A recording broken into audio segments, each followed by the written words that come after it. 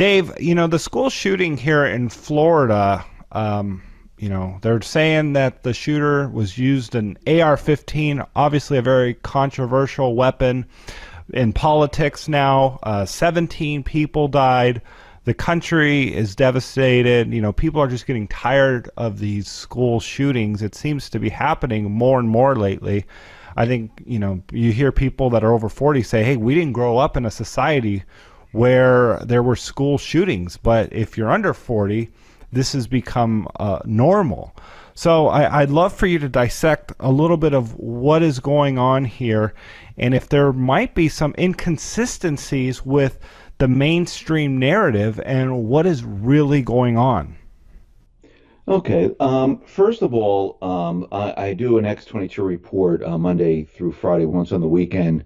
And when I was looking at everything, this is before the shooting, I noticed there was a lot of investigations going on with the Uranium One deal, with the Clinton emails, and the deep state, which I call them the cabal.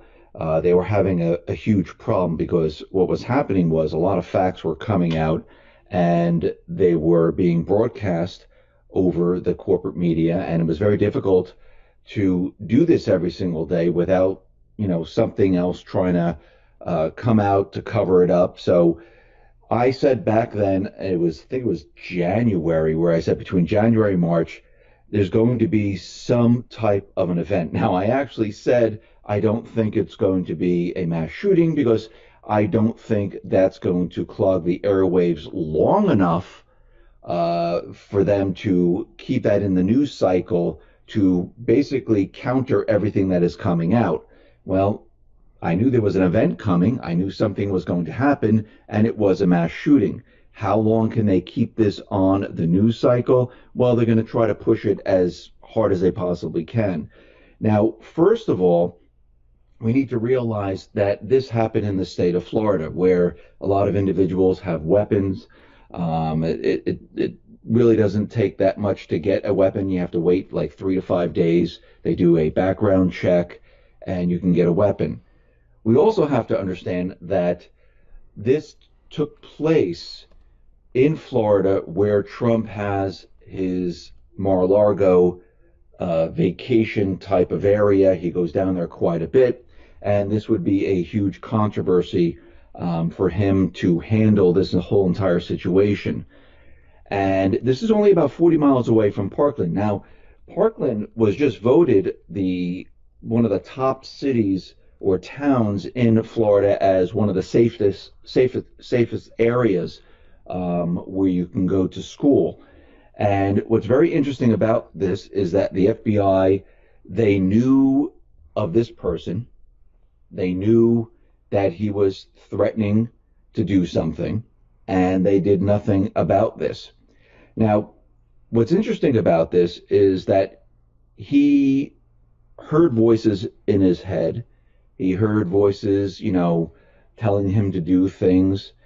He was on medication, and we've had many other individuals that were on psychiatric drugs. The killer of Northern Illinois University, he was on a psychiatric drug. The killer of Virginia Tech was on a psychiatric drug. Stockton, Navy Yard, Fort Hood, and, Aurora, Tallahassee. The list goes on. All these individuals have the same exact pattern. And what is interesting about this is when this first started, the kids thought that this was a drill. Now, they were scheduled to have a active shooter drill. The fire alarm went off in the building before. They knew the SWAT team was going to be there, and there is video of the SWAT team entering a classroom, and they screamed at the kids to put their cameras down because the kids had their cameras up. They were sitting in their seats. They weren't hiding under the seats because they knew there was a drill going to happen, and they realized that, hey, if the SWAT team comes in, I'd like to film this. But they didn't want any of this filmed.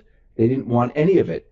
Now, every time we see a false flag, and let me just break apart what a false flag hoax is and a false flag. A false flag hoax is something that is completely staged. Nobody dies, and it's presented as something really happening. A false flag, well, this is something that they use they also use a patsy in a false flag hoax, but they use a patsy and there's other shooters within the building, and they actually kill individuals to make it look as real as possible. Just like 9/11 was a false flag, many individuals passed away during that false flag. And the false flag is used to push a certain agenda. And we can see right now the agenda is going back to gun control. That's what they want to do. Why do they want gun control? Well, when Obama was president, they've had many, many mass shootings during his presidency. And every single time they tried to push certain bills. One in particular is the UN Arms Treaty, which John Kerry signed. They couldn't get the Congress to sign off on it or vote on it, and it never went anywhere, which allows the UN to step in, and they're saying it's going to override the Second Amendment, where they can control the issuance of weapons, which means no one's really going to get a weapon. So we have certain reports from students saying that the fire alarm rang 2 times in one day, which is very odd.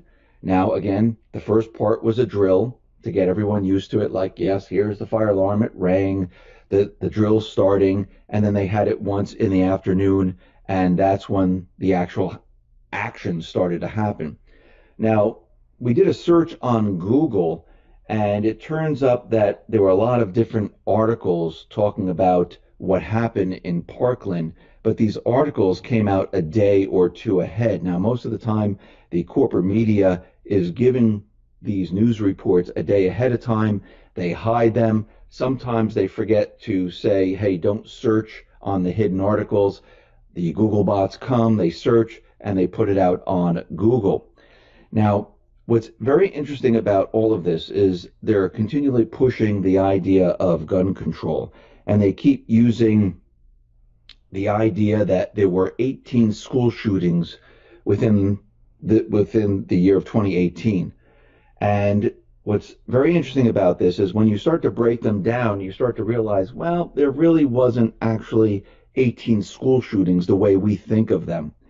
Like the first one, a man committed suicide using a gun in an elementary school parking lot when the school was closed.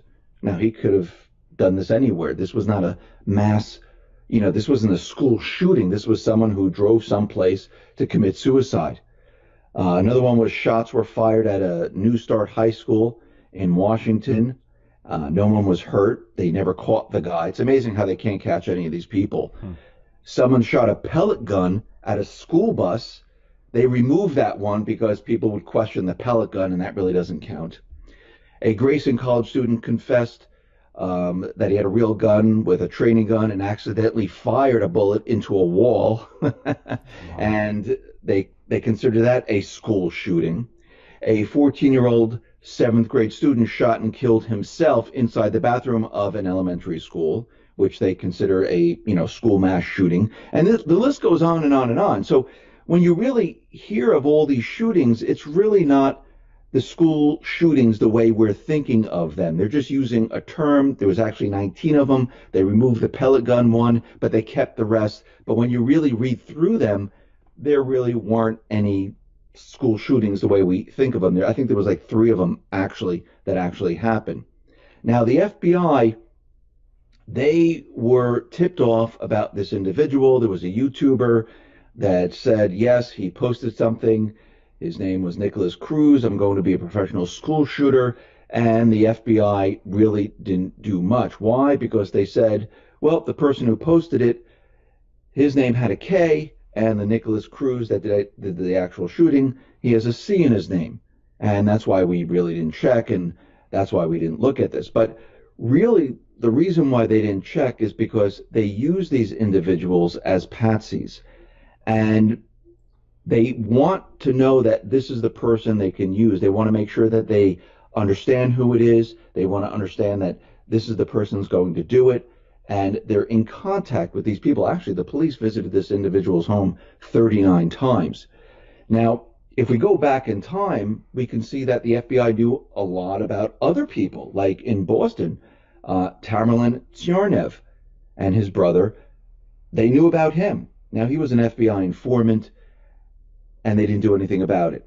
Fort Hood, well, in a string of emails sent to the FBI, Nidal Hasan openly admitted that he wanted his fellow soldiers dead. They didn't do anything about it. The New York City bomber. Well, this is Ahmad Khan Rahami. Well, his father alerted the officials saying that he might be doing something. The FBI didn't do anything. The Pulse nightclub knew about Omar Mateen, didn't do anything. The reason why the FBI doesn't do anything is because they use them as patsies. There's nothing that they want to do with them except they want them to carry out the incident. Maybe sometimes it doesn't go the way they want, and they help out with additional resources. And they continually do this over and over and over because they need someone to blame this on. And this is why the FBI always knows who the person is. Now, what's very interesting about all of this is that in every school in Florida, there's always the Broward sheriff officer. They normally stay in the schools, especially the high schools. There's either one or two of them within the high school. And I kept on asking, where was this individual, the BSO officer? Why wasn't he or both of them running towards the event? Why didn't they hear the shooting? And it turns out that on this day, those officers were off campus. Very strange in itself why these individuals wouldn't be on campus. And yes, these individuals are armed, because if they were there, they would have stopped that person. So what they normally do is they remove these type of individuals, they have them go off someplace else at the same exact time. Now, what's very interesting about the name of the school, which is Marjory Stonewall Douglas, is that Marjory Stoneman Douglas was an American journalist, a writer, a feminist, an environmentalist, known for her staunch defense of the Everglades against efforts to drain the swamp. This is what it actually says. She didn't want the swamp drained.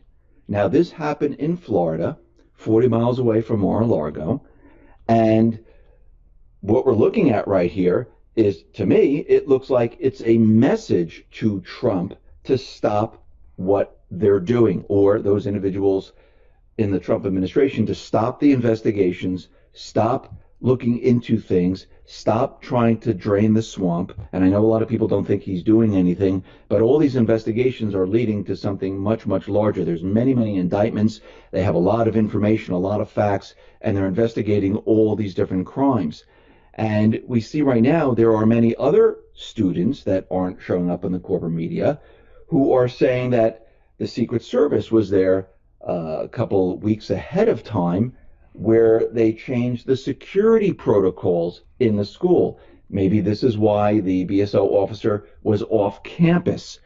So when we start to look at all this, we can see there's a lot of anomalies that are occurring in this situation. And once again, there was another student who was describing to a reporter, saying that she was walking down the hall with Nikolas Cruz, and as she was walking down the hall, she heard gunshots. And if she's walking with Nikolas Cruz, who's shooting the guns? And she's saying, wow, I thought it was going to be you doing all of this because of everything that you've been talking about. And this is kind of weird that he was able to, leave campus. I know they're making it seem like he blended in with the students, he hid his weapon, he got off the campus. He didn't even know what was going on. He didn't even know he was being used. This is why she heard gunshots off in the distance. And there was another student who said, yeah, I saw this individual running around in a mask and a tactical vest shooting the gun. So we're having all these different eyewitness accounts, and it doesn't fit into the scenario that the corporate media is trying to push. And of course, the corporate media is kind of staying away from the psychiatric drugs, the mental illness, and they're focusing on gun control. And that's what they're really focusing on, because they want something done. They're putting a lot of pressure on Trump. This is done on purpose. This is used as a distraction. And I do believe that as we continually look into this, we're going to see more anomalies. And one of the biggest and strangest thing is they're already calling to demolish Building 12, just like they did in Sandy Hook. They demolished the entire school. Hmm. And the only reason you would want to do that is you want to hide all the evidence. Yes, people are saying, well, kids don't want to go back into that building because of what happened there. And they use this to say, yes, we should just take it down, get rid of it, and this way nobody can ever check what really happened in the school. And what we're seeing right now is that all these anomalies, everything that we're looking at, there's a lot of questions here. There's a lot of questions of where are all these individuals? Where was the BSO officers? Why did this? Where's the person's weapon where he stashed it? They're saying they stashed it in the bathroom. Nobody noticed he had the weapon. And also, I want to bring up, they keep showing the individual, Nikolas Cruz, in a picture with a pistol. And that pistol is not a real gun. The pistol is an airsoft BB gun. And the reason I know this is because an airsoft BB gun has a red tip on it. It's done on purpose so police know that it's not a real weapon. And if you look at some of the pictures, they show him with the pistol. They might have been taking that down now because people are starting to realize that he's holding a gun that's not really real. And the other weapons that they're saying that he has, we don't even know if they're real because on social media, he kept putting out there that he's been using pellet guns. Now, of course, the corporate media is saying that he went in and he bought an AR-15, then he purchased 10 more rifles. Now, the kid, some people say he had a job at the dollar store. Some people said he had no job whatsoever. And if he's purchasing 10 weapons, especially an AR-15, where's he getting this money? Where's all this money coming from? And where are his adoptive parents that he's living with? And where did he get the gun safe? I mean, think about what is happening here. And if you notice, all these individuals, they normally always have a lot of weapons because they need to make it bigger than life. Like, look, he had 10 weapons. He came into the building like the Las Vegas shooter, with 3 handguns, this weapons, all this ammunition. It just seems a little ridiculous, and they're just shooting for the stars right now, trying to get their point across. And this individual, David Hogg, who is pushing and reporting on everything and taking everything to D.C., who is a student supposedly of the school, his father is an FBI agent. And it seems like they pushed him out into the front. There's actually video footage where he kind of messed up his lines when he was speaking to the reporters. So there's a lot of anomalies. There are a lot of things that don't make sense. And once again, the biggest thing that sticks out for me is the BSO officers, where they're normally on campus. They're patrolling each building, and they would have heard the gun shots. They would have heard the gun going off so many times, and they would have ran to that location so quickly that that person would have been caught right there or stopped or shot dead. But they were off campus at the time, which is very, very suspicious. The other thing is that there was a drill at the same exact time. This is how they normally set things up because they can basically know how everything is going to go down. And a lot of the kids, when you see them walking out of the school, they thought it was part of a drill. That's why they're in single file with their hands up. They thought that this was part of the drill that was scheduled for that day. So there's a lot of anomalies with this, and I do believe that there'll be additional events coming up because what's going to happen here, yes, they're going to play this out as long as possible. We're going to see vigils. They're going to see marches. In 3 to 4 weeks or so, when it all starts to die down and there's nothing else that they can say or do, the other news is going to start to creep in, and this is where they're going to have their problem because you're going to see bombshells come out about the Uranium One deal, the Clinton email scandal, Mueller, his 13 indictments.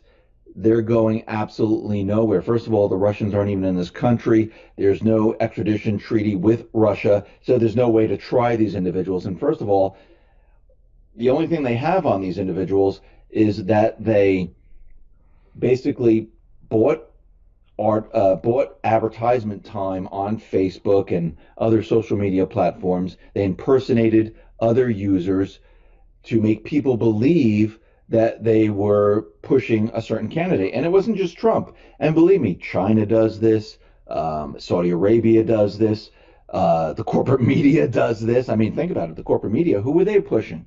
They weren't objective, they were pushing their candidate. They spent millions of dollars every single day to push their candidate. The U.S. meddles in other people's elections.